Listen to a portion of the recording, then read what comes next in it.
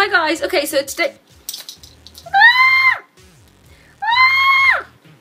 Okay, so today's video is basically going to be what I wear to the beach. So everybody knows, you know, about hijabi, swimming costumes, burkinis, whatever you want to call them. They've been around in Egypt for absolute years, and they started off quite ugly, leopard prints, etc.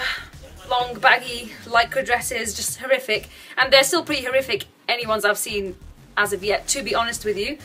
So usually what I go for is just a diving suit, or I go for black cycling leggings that I wear to the gym with a tight black top underneath, and then what I've just done is paired it with this black kind of zip up lycra top that comes just thigh length, and this was part of one of my mum's old maillot sharais, which is Islamic like hijabi swimming costume, so I just used that over the top. But you can use a cycling top, or you can make one of these with just a bit of lycra. It's that simple, but I would suggest going for all black really. You can go for other colours, but I don't know.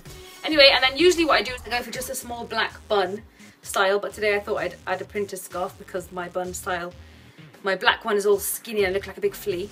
So basically, what else was I gonna say? Yeah, so I'll just show you. So basically, here's the top, and here's my cycling leggings that I use for the gym, little Nike ones. And then I'm just gonna wear flip-flops. So that's that, guys. That's how to wear to the beach. What I do as well sometimes is I throw a kaftan over the top, take this off, and then throw a kaftan over the top, so underneath is just leggings on the top. So if anybody wants to comment saying, oh God, but you can't wear leggings because it's haram and you're just still showing the shape of your body, and what's the point because you just look like you have a really black body, so you might as well be naked, blah blah blah. Not really, because like proper flesh, tanned lovely stomach, cleavage out, beach hair is a lot sexier than this.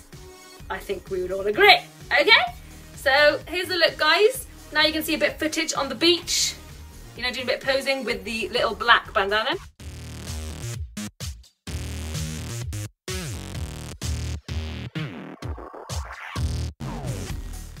And I've got sunspots, so don't mind those. And so let's end the video.